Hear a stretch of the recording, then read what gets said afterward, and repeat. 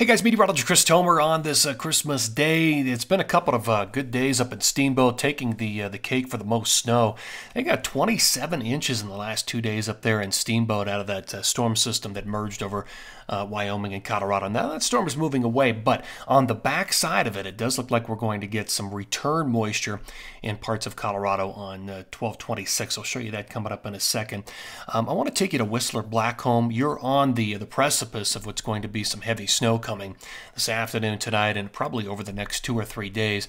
BC, Pacific Northwest, pretty rich flow headed in that direction. So let me show you my bullet points here. So as far as what lies ahead, we've got some wraparound moisture moving back into Colorado on 12/26. In fact, the clouds will probably increase across the state tonight. And then it's mainly kind of continental divide east on 12/26, and then over the eastern plains, add some wind into that and probably have some blowing snow. Pacific Northwest BC, there's that snow pattern coming 12/25 this afternoon through about 12/28. California, looks like kind of a light snow 12/27 late in the day, and light to maybe moderate 12/29, 12/30, and that's for the Tahoe area. Primarily in Mammoth. It looks like Shasta will get more. This will be pretty high elevation snow initially.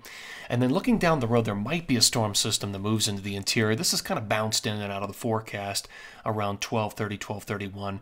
I'll show you what that could look like coming up. In the northeast, you've got rain coming with a pretty large storm, a wet storm system, another one of these that's going to bring rain 12/27 and 12/28, and potentially that changes to snow on 12/29. So that's what lies ahead. Let me take you back and show you water vapor satellite imagery here.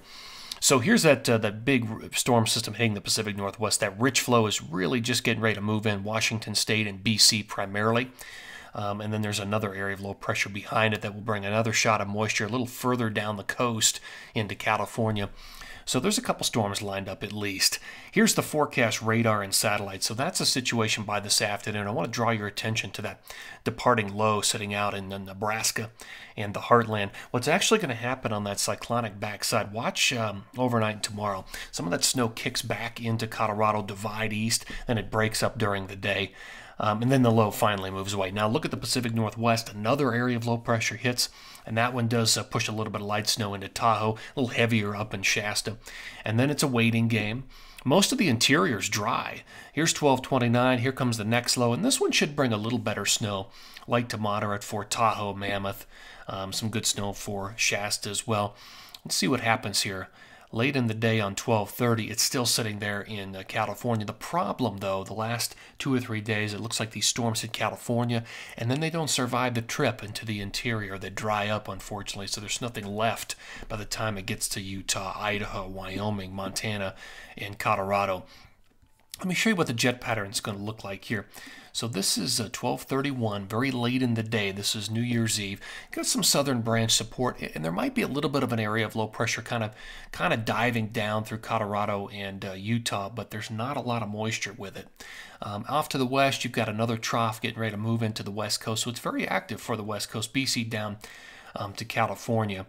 All right, so here is one. This is the 3rd of January, 2024. Southern branch. The only issue I see here is the northern branch has got the cold air locked up into Canada. So that's been an unfortunate shift in the forecast. Looking down the road, it just doesn't look like we're going to draw in or pull in a lot of cold air with that kind of a pattern. Okay, so here's the forecast for 12/31. So this is New Year's Eve in the afternoon, evening hours. And, yesterday it looked like there might be some snow kind of moving through the interior. Now we're kind of back to that drier scenario. There's not a lot here on 12/31. So as far as totals go, here's phase number 1, 12/25 today through the 27th. A little bit of that wraparound moisture in Colorado could deliver a few inches to the continental divide, the high peaks. Potentially it spills over the continental divide into Summit County. We'll see. Otherwise, you got to go up to the Pacific Northwest to find the big snow, to Whistler, Baker, Rainier, Stevens, and then down into Shasta. Second period here. So you can see the what would be a little bit of light snow there dropping down through southern Utah, southern Colorado, New Mexico, Arizona, with that storm on New Year's Eve. Some snow for the Sierra, not as much as I was hoping. I think if you were to go a little higher, this is mid-mountain, so if you were to go higher, I think you'd find some larger accumulation numbers for Mammoth up to Tahoe during this time period. All right, let me look at the northeast. So It's rain 12:27, 12:28, and then it changes over to some light snow 12:29. So that would account for some of this, but what you're also seeing here is snow from further down the road, like on 1-2 and 1-3, potentially with an area of low pressure that kind of brushes that area with some light snowfall. So it's a combination. So there you go, guys. That's going to do it on this Christmas Day. Always appreciate you tuning in here, and take care.